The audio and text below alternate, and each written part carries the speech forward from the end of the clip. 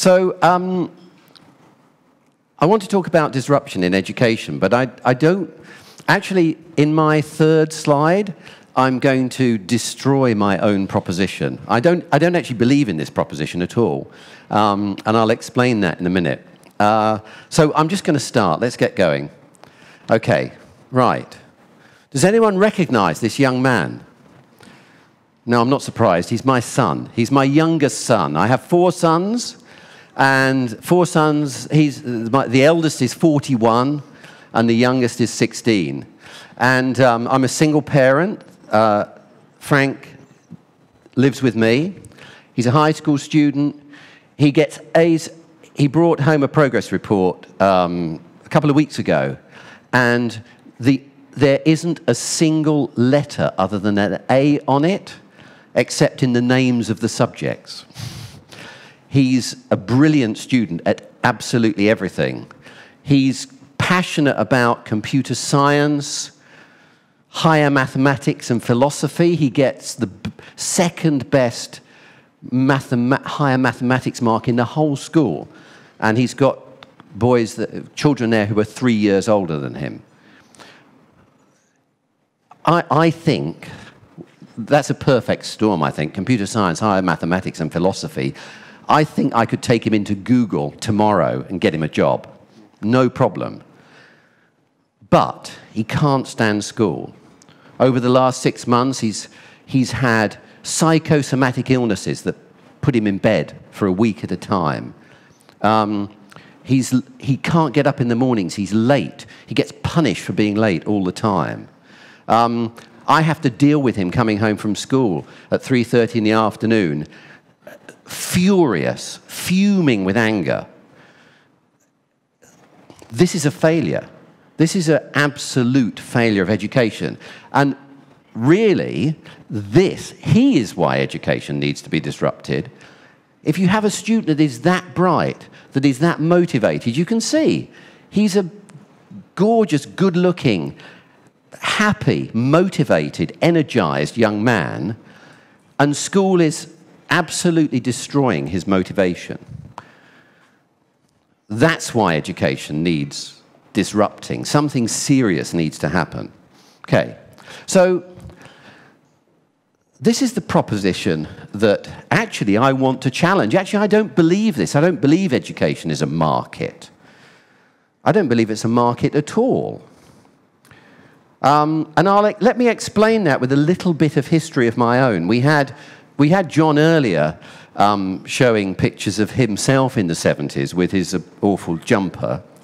Well, that's nothing. This is me in the 70s, right? In the circle. Really scruffy long hair. When my kids were little, I showed them a picture of me around about this time, and they said, "Who's the man with the long, dark hair?"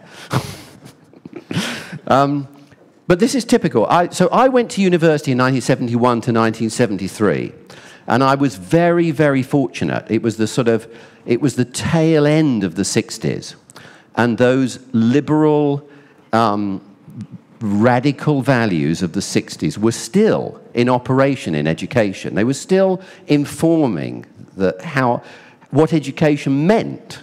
And I was very, very lucky. I went to the University of East Anglia. And at the time, I studied English and American studies, but really I specialized in English literature. And at the time, the English literature course was run by a professor called Malcolm Bradbury, who's dead now, but he was also a novelist. He was and a critic. He was very influential. And what was amazing about the course was that it completely made these very strong connections between disciplines. So I would do modules on English literature and economic history. So we'd study something like the late 19th century in England and how the novelists were explaining society, were explaining this industrialized society. And we're actually documenting the human consequences of economics and economic history. We do courses on literature and psychoanalysis, literature and sociology. And I realized, it took me a long time, I realized when I was in my early 50s that actually the way I thought and the way I saw the world and the way I made sense of things was completely influenced by that education. By, it looks like I spent my time growing my hair and playing the electric violin, but no, I did learn something, and it was how to think and how to interpret the world. And so that has had a huge influence over me. So I think I was very, very lucky. I'm going to say something now that makes me sound like a Marxist, and actually I don't have a problem with that. To me, that's not a bad thing. But I think I was very lucky. I had my university education before university in the UK became about preparing people to be cannon fodder for late advanced capitalism. So before, university just became a way of training people to work. And one of my brothers, I have two younger brothers, one of them has been a university lecturer for 25, 30 years. So he's seen how the students have changed, how the regime has changed. And he says exactly the same thing. The students just want to get a job. They want to be trained to get a job. That's all they're interested in. And there was a very, actually quite poignant moment over Christmas. My son, Oscar, who's 21, is in his final year at university, studying English literature at another really good university.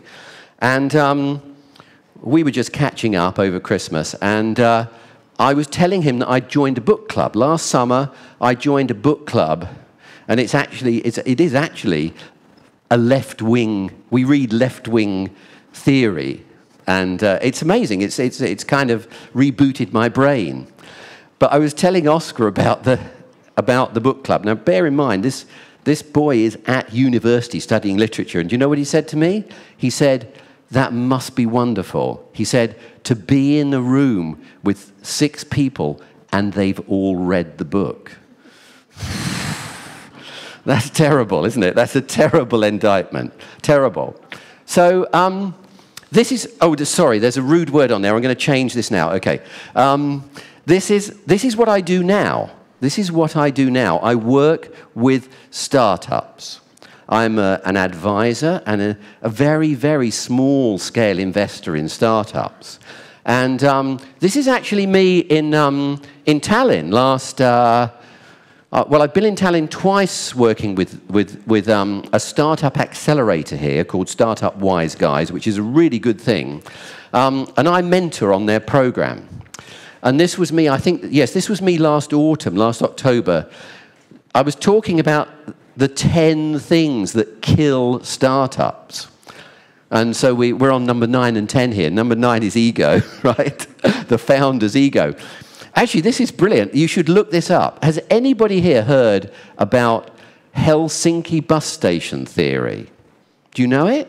Has anyone ever heard of it? No, it's brilliant. It was actually invented by it's a serious, stop laughing, it's a serious thing, okay? You're spoiling it for everybody else. No, it's a serious thing. It was formulated by a Finnish photographer. And actually, you can look it up online. I'm not going to go through the whole thing.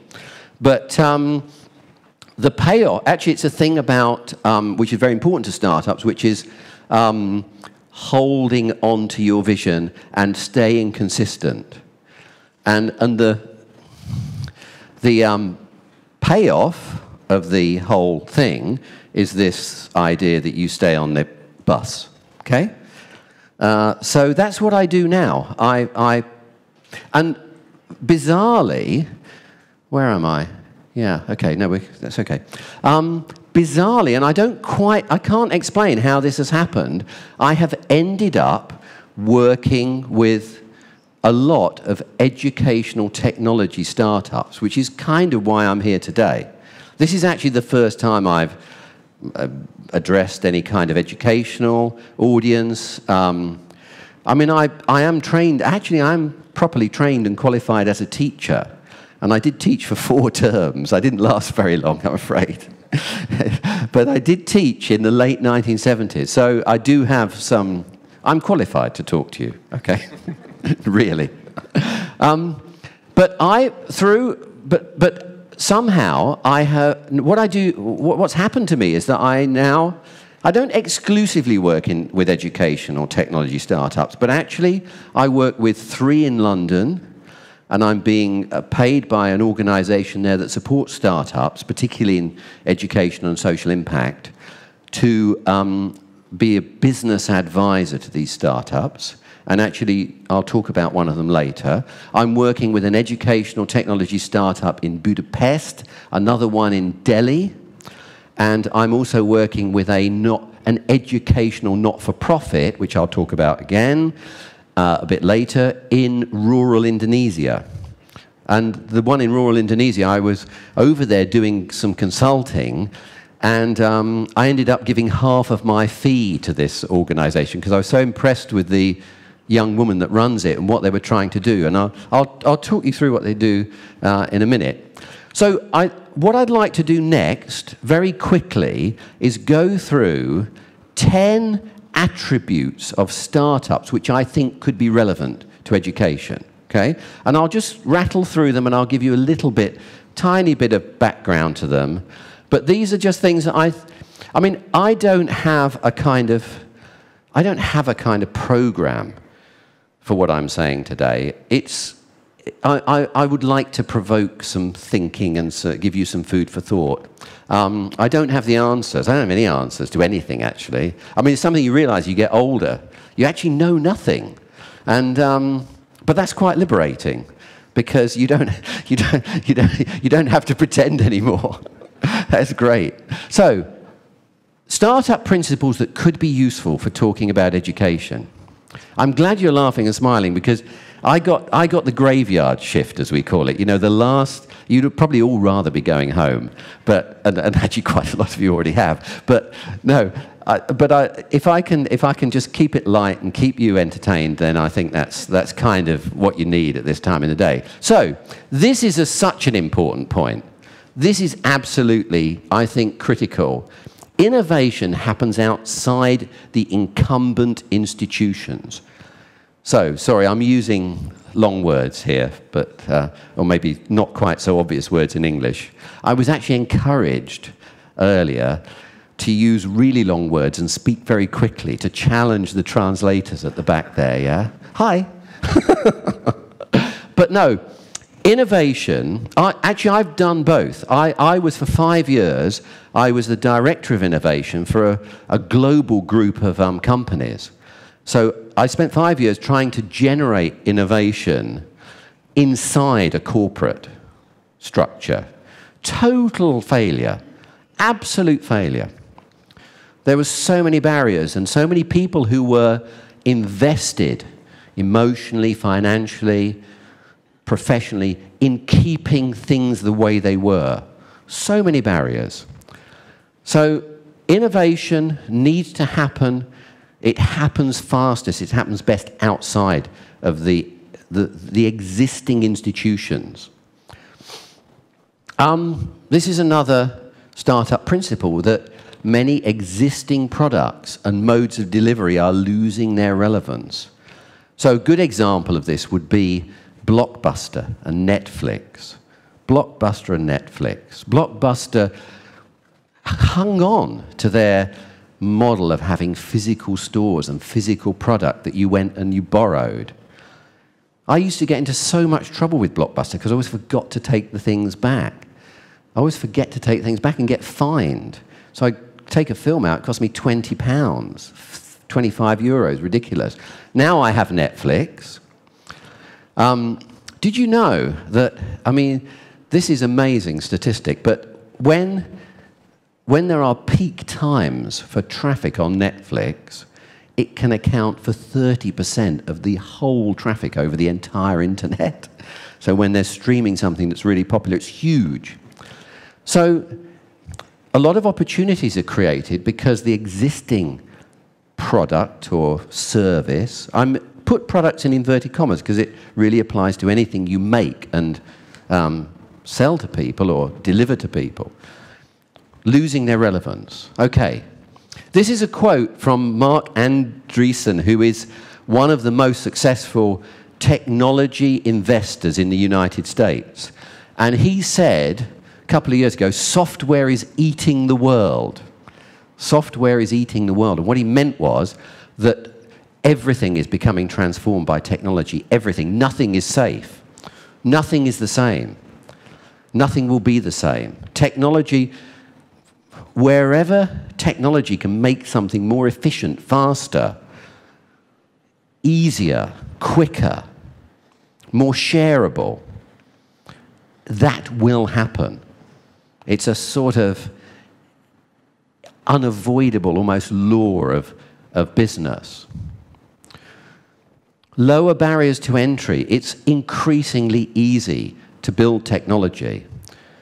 A lot of the technology you need to start new things has already been built. You don't have to build it. You just buy it off the shelf. You can buy it off the shelf for 50 euros a month. If you think about storage, think about the storage of...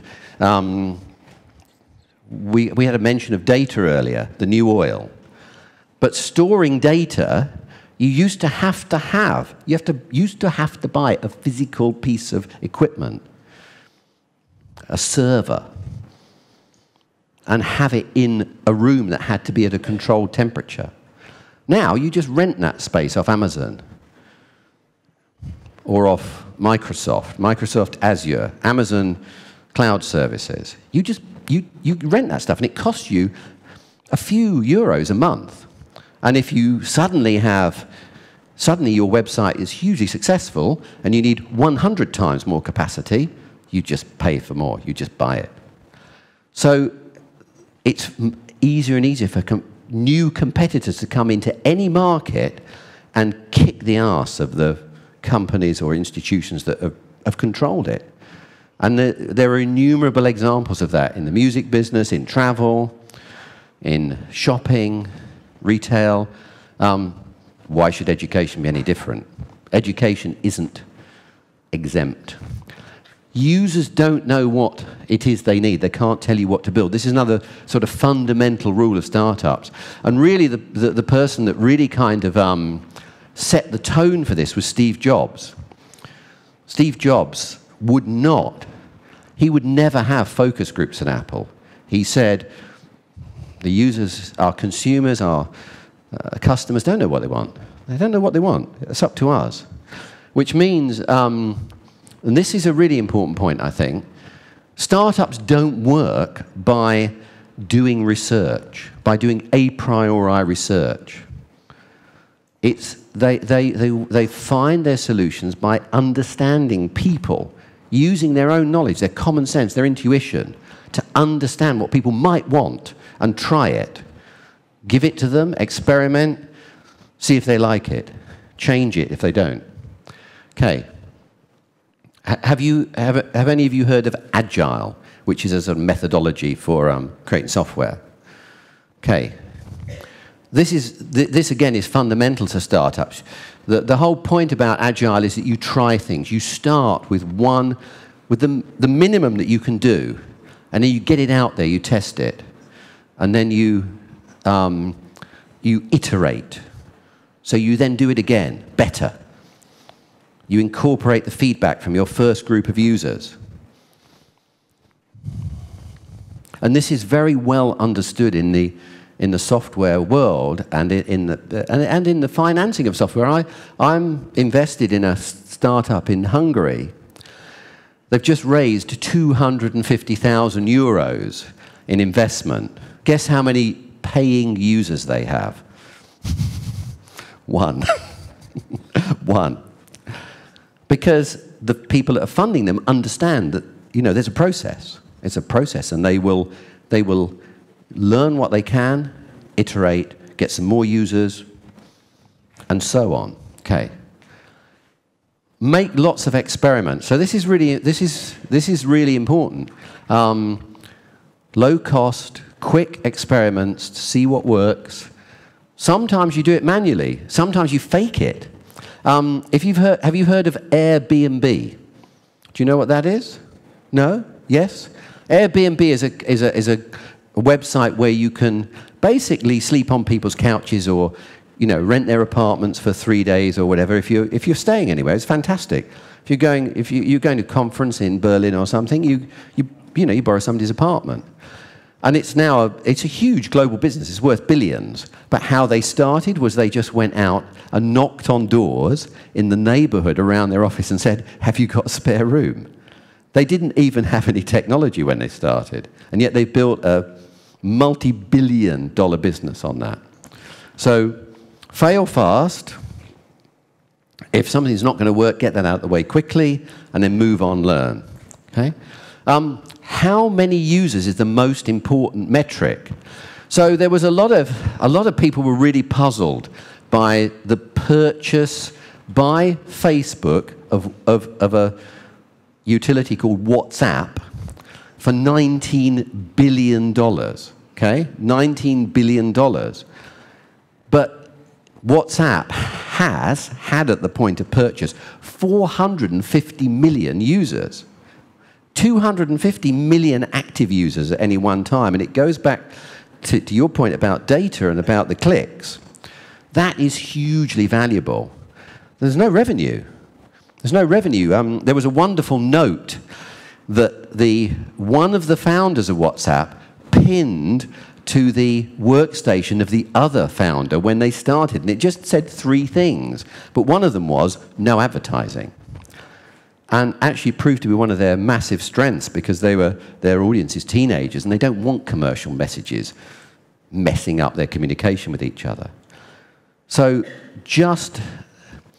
what Facebook saw was the value, the inherent value in that user base, that huge user base. Okay, we're nearly at the end of this bit. It gets a bit more interesting after this. This is a boring bit. So I said this already, test, iterate, and when your product is good enough, then you go for it, then you scale it. And this is quite often when you need investment, because this is the point where you want to go big as quickly as possible, because it's like that's the way you secure your competitive advantage. All this old world stuff about IP and copyright, it's absolutely meaningless in this world. Meaningless. And I still, I find startup founders who are obsessed with intellectual property. Forget it. Forget it. Get it out there and just scale so quickly that nobody can keep up with you. That's the way to get commercial advantage. Okay, so that's it. That's the boring bit over. So these are kind of like some of the key principles about the startup world and how startups operate. And what I'm going to do now is I'm going to show you 3 projects that I'm involved with, 3 startups that I'm involved with that are in the education world. And I'm just going to tease out which aspects of the startup process they use to build their thing. I mean, one of them is a business, 2 of them are social enterprises. So the first one, and this is the one I mentioned in rural Indonesia, it's called Edwashen. Actually, it's a terrible name. I actually spend lots of time, I did this yesterday with a startup founder here in Tallinn. I spend an awful lot of time trying to sort out people's English, actually, because I work with lots of non-English, but lots of startups where English isn't their first language. You can imagine in rural Indonesia, it's quite a long stretch. So Erica, the young woman that runs this, bless her, she combined the word art and education and came up with this mouthful, which is not very elegant in English. What she does in rural Indonesia, she runs a school, okay? It's actually an after-school private college for supplementary lessons. The state education is there, but it's very basic. And I think, I'm not an expert on this, but this seems to happen across all the developing world. I know it happens in Africa, that the very basic provision is supplemented, people supplement it by paying, okay? And the profits from this school, from her school, and it's quite successful. And it all takes place in this kind of sort of bamboo castle that they built, and they built it themselves with their own hands, her and her team. It's pretty impressive stuff. And this is her team here. What they do with the profits is they produce these things, mind maps. And what her idea was that, because she's also an artist, she's a painter, was to create educational materials that were 90% visual. 90% visual. She's working with, semi-literate communities, and she wanted a solution to compressing the curriculum, different parts of the curriculum, into a visual form rather than a verbal form. And the World Bank has picked up on this, and they fund her to go into the very undeveloped part of Indonesia, which is Papua, which sort of like on the map is the other half of Papua New Guinea. This is rainforest, very, very, basic communities. She's got about 300 of these that cover every aspect of both the general and specialized curriculum. And the project that we're working on together is to create an open source platform for these non-verbal teaching materials, and use her materials to kind of kick that off, to set that going, but create an open platform where anybody that's creating those kind of materials can upload them, and people that are working with those kind of communities can just use them. And we're just at the point where I'm talking to various people in the UK and in Europe about what's the best way to do that technically.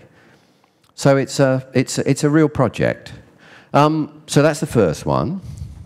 And I would say these are some of the principles, the startup principles that are actually that I think are working through this, this social enterprise. So definitely an example of the innovation being driven outside the institutions. And it's interesting that the World Bank, which is supporting her now, recognizes this as well. They're not trying to do this inside. They're supporting her as an outside independent organization to do it. Understanding users, they're able to test these with their pupils. They do lots of experiments. They hold their own events and exhibitions. They use the school to trial stuff. They use their staff to create stuff. Technology in Indonesia is unbelievable. They've gone straight from like a rural artisan economy to a digital economy. And they've missed out all that messy industrial bit in between. It's quite amazing. And I saw entrepreneurs there that literally came from a village, were designing something like shoes, and had an online shop. And they're selling stuff globally, selling stuff in Europe and America. Incredible. But in rural areas, mobile is very common. So people have internet access via their mobile, and they use communication platforms like WhatsApp and Facebook Messenger a lot. They don't have any way of building technology in a kind of IT, corporate IT way. They don't have that kind of money. They have to, the startup term is bootstrap. They have to bootstrap their enterprise just with tiny bits of profit that they make from the school, maybe 100 euros here, 50 euros there. So a smart, low-cost approach is really necessary. Okay, the second one. This is one of the organisations I'm being paid to give business support to in the UK. They're called Code Club, and what they're doing is they're setting up in primary schools for children aged 9 to 11 clubs to, do you have it here? Yeah? Has it started here? Yeah? So they're setting up clubs for children just before they go to secondary school to learn how to code. Okay? And this is obviously, this whole coding thing is a big movement now. There's a big movement to it's called, in England, it's called the Digital Makers movement. And it's getting young children not just to consume digital stuff, but to also make it. And this is hugely successful. In 18 months, they have 2,200 primary clubs in primary schools, after-school clubs. And they are, again, this has happened outside of the education establishment with 2 programmers who got together and just did it spontaneously with no money. And they built it up to the point where this year, they've got just under £1 million, so something like 1.2 million euros in funding. And that's from a standing start 18 months ago. They're dealing with a lot of competition for children's attention outside school. So, but their growth rates, I mean, they're growing at the rate of somewhere between 100 and 200 clubs a month. So they are really impacting on children who have lots of other things to do after 3:30 in the afternoon. The existing products like the curriculum, just not dealing with this. Software already runs the world of the 9 to 11-year-old. That's it. Software's already eaten their world. Everything they do is online, it's digital, or it's digitized in some way. And the Code Club acknowledges that reality and builds on that by giving them access to how those things are made. So it's, instead of fighting the reality and saying, oh, they should be reading books. I had this with Frank. I had this with Frank 2 years ago when he was really into computer games and he was playing Call of Duty endlessly, shooting people virtually. And I said to him, this is a typical dialogue between me and Frank, right? So I said to him, you are not reading enough. He said, yes, I am. Okay, all right. Okay, what are you reading? He said, To Kill a Mockingbird. Okay, so I said, right, what's it about? He then launched into a 15-minute explanation of racial tensions in the Southern American states. He explained the whole background to the book. So I said, yes, but you're only reading it because it's on the curriculum. And he said, no, it isn't. Yes, exactly. You can't win. But no, and I've just written a proposal. I delivered it a couple of days ago for the Prime Minister's office, the UK government, because the UK government is really interested in putting a big chunk of money into this to scale it fast. So I've written a proposal. We could get this to 80% of UK primary school children in 3 years with an investment funding of about £3 million. So we'll see where that one goes. But that's the equivalent of getting your Series A investment into your startup to scale, I was talking about earlier. Finally, a startup that I met here last year in Estonia on the startup accelerator program that I mentor on. You know, you saw the picture earlier. They're based in Delhi, in India, and what they're doing is they've created a search engine for open access research papers. Now, if you're a student in the developing world, the cost of accessing, if you're a graduate student, the cost of accessing research papers is completely insane. So, for instance, it might cost you $30 to just access one paper, and a graduate student in India is living, their total budget per month is maybe $250. It's impossible. So what these guys have done is they're picking off academic institutions one by one and persuading them to adopt an open access policy. Rather than selling the articles for publication to Reed or Pearson, Reed made 3 billion euros in operating profit last year. It's a very profitable business, this stuff. But it's absolutely pricing developing world graduate students out of the market. And that has a massive social impact, because what it means is that actually, in terms of things like science and medicine, the solutions to the problems that those countries face are actually, they end up getting developed in the West and then sold back to them, because they can't develop the the level of graduate students to solve their own issues around clean water or poverty or whatever it is. So this potentially has massive social impact. At the moment, it's just a search engine, and in 6 months, they've got 50,000 users and 3 million articles on their database.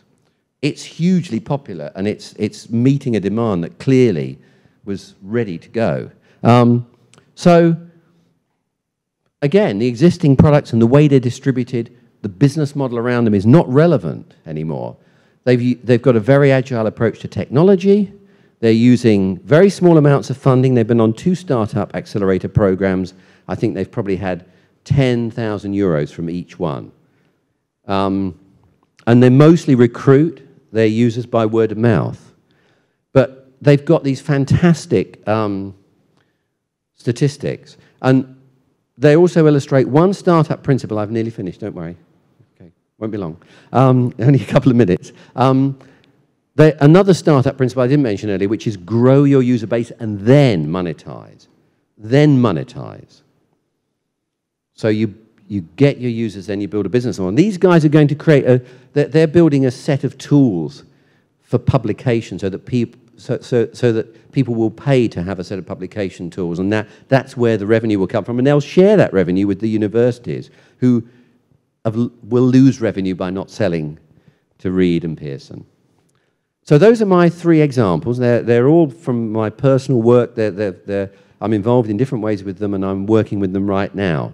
So finally, I mean, it's sort of customary, isn't it, to draw some grand conclusions at the end of these things, and I don't have any, I'm afraid. I come back to Frank. Get rid of that. I come back to Frank and his dilemma. Education is failing him, and for me that means, and it's such a fundamental failure that I believe only disruption. How many of you have heard the phrase creative destruction?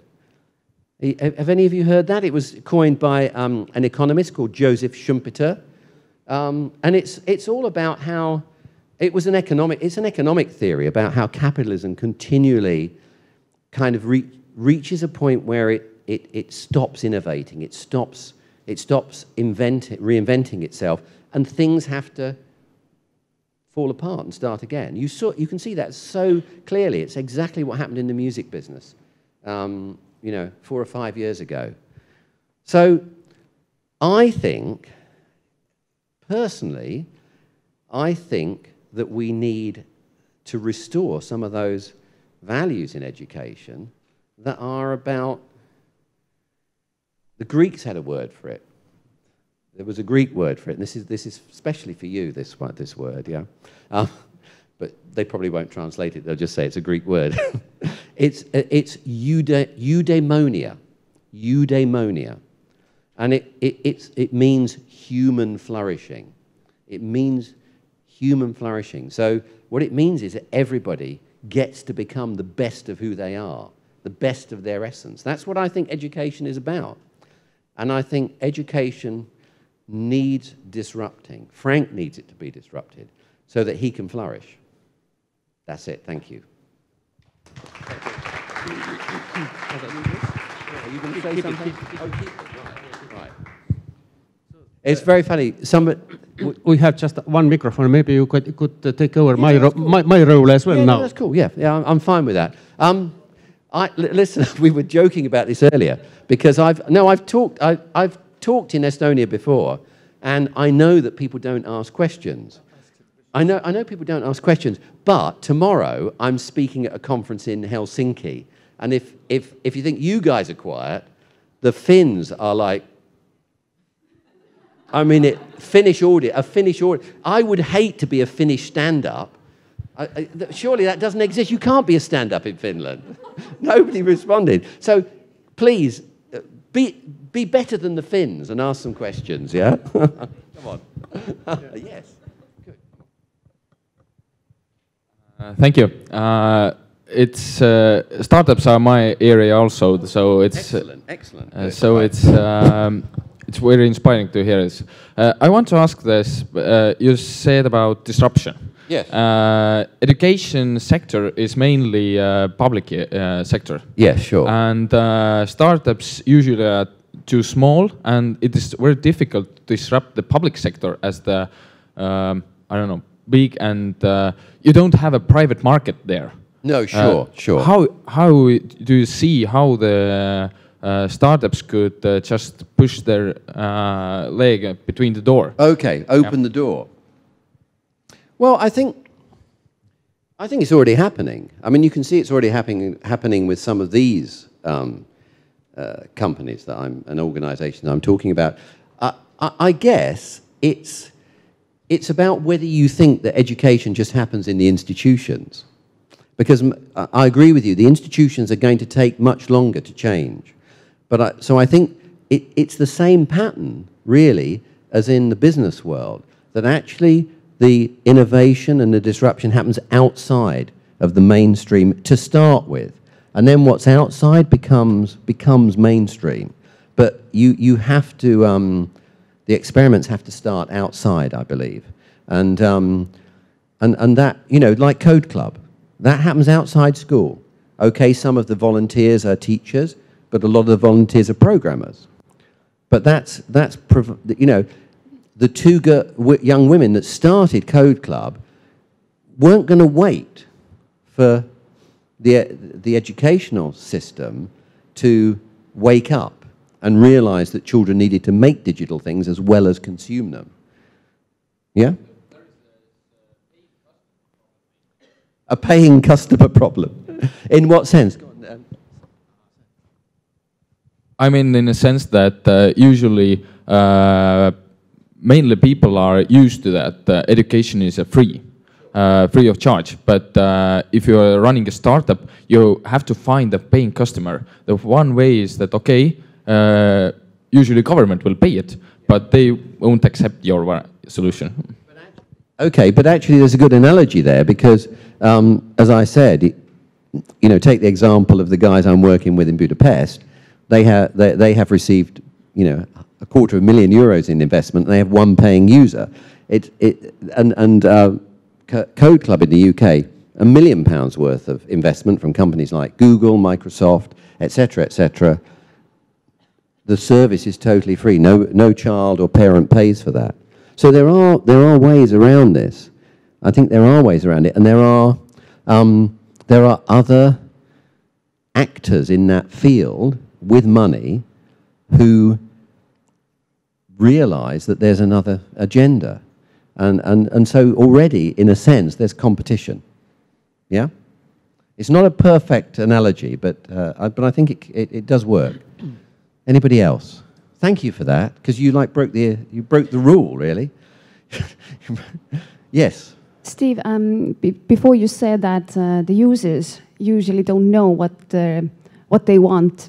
In the startup world, yep. Okay. What do you think? Should we encourage, or how should we encourage high school students to start with startup companies so that they could, because they are the users, and they, I think that they do know that they want to change something, sure. And they probably have ideas, sure. But how to encourage them to actually take the step and start with their own companies? Sure. Well, actually, this is already happening in the UK. And one of my sons, Felix, who's 19, he's just left school and he's having a gap year before university, and he was earning money before he's gone off traveling now. He's in Japan at the moment, but he earned money working in a social enterprise that actually gets student entrepreneurs up and running in high schools. And what they do is they open. Do you know what a tuck shop is? Do you know what a tuck shop is? No, it's basically like a little sweet shop and snack shop in the school. And what they're doing is they're supporting students to start their own businesses. Very simple businesses where you're just selling stuff and you've got your customers and you've got a very direct relationship with your users. But they're nurturing entrepreneurs within high schools. So I think it's entirely possible. And you don't need much money. You've got students that can code, like Frank. Frank can code, and so it just needs that agenda to be identified as being important. That's what it needs. But people are starting to do it.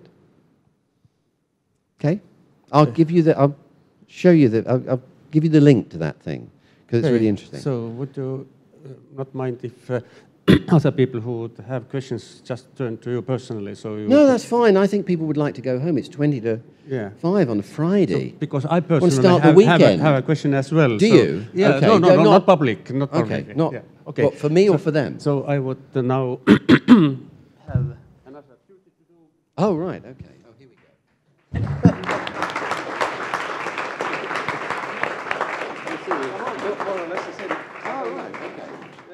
And the rest is...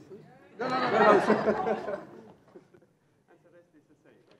Oh, okay. This is great. This is like properly Nordic. This is Nordic, yeah? Okay. Oh, wow. Okay. Great. Excellent. Thank you so much. That's great.